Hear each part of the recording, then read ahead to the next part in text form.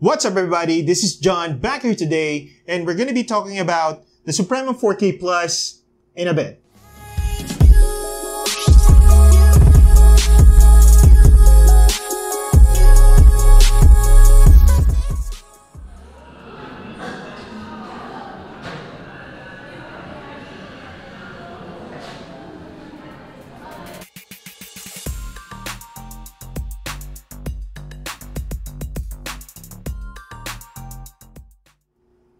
And we're back. Now, before we continue upon reviewing this item, I would like you to know that this is going to be most of my set if I'm going to be doing a review. No more parking lots in terms of review. As you can see, we have a table now, okay? And we have good lights somehow everywhere. And this part, I hope that at some point in time, I get to replace it with an even nicer background. But of course, we're still work in progress. Now, I had this camera for quite some time now. I had fun using this camera as my main photo camera as well as video camera. Today, I'm going to be showing you some sample pictures compared with, let's say, something like a mobile phone. Of course, you know that if you're going to be shooting with a DSLR, then that's going to be a different story. But if we're going to be shooting using a mobile phone, it could at least match up to this. Now, a little bit of a disclaimer. If I'm going to be shooting photos using this camera, so most of it is going to be on automatic. Since most of you guys, same as me, that you just want to take it out and just shoot some photos with it. Same goes with the camera on the mobile phone that I'll be using. I'll be using the automatic settings so that it will be comparable to this guy. We're going to be shooting at 20 megapixels.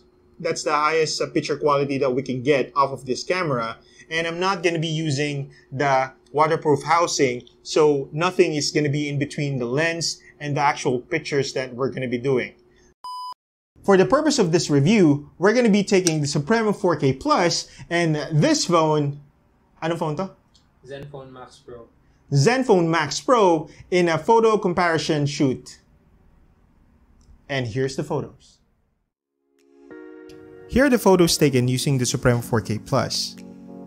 Picture quality is at 20 megapixel, though we have left the rest of the settings on automatic.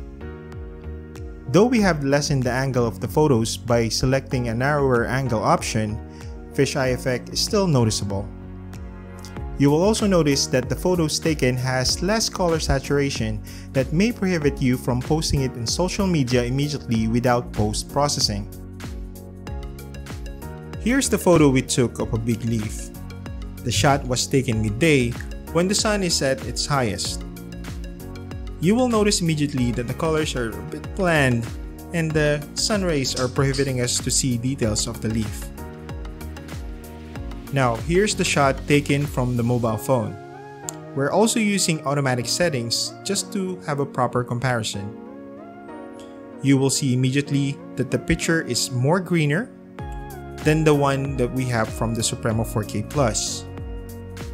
It's more vibrant and you can actually see more details on the leaf even under the ray of the sun.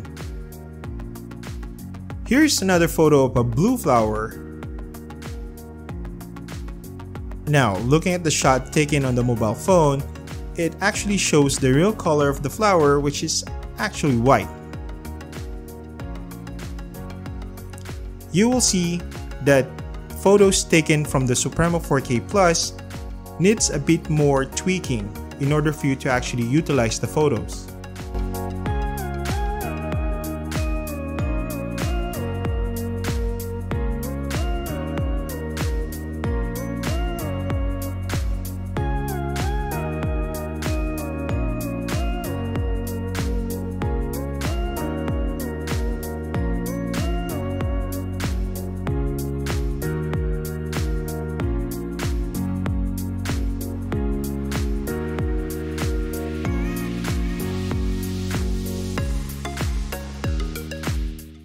Now you have seen the photos from the Supremo 4K Plus versus this mobile phone that we're using earlier.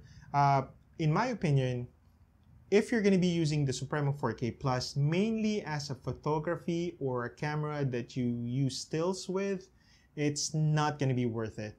I think it's more highlighted in using videos rather than the actual photos. How much it costs right now since I made the video, last I checked, it's still 3,380 pesos. How much is that in dollars? F? 60 dollars. Magkano?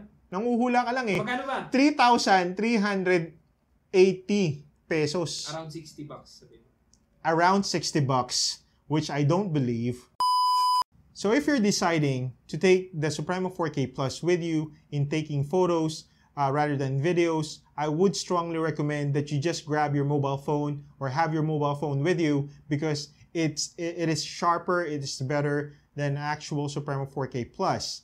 I still believe that the Supremo 4K Plus shines best when you're using it as a video camera instead of photo stills. In case you're wondering why I have the camera here instead of the Supremo 4K Plus, is because it's a preview of the next video that we're going to be doing. So you have the photos right now, and obviously the next thing is going to happen is we're going to be shooting videos using the Supremo 4K Plus. Guys, thank you so much for watching, and I'll see you in the next video.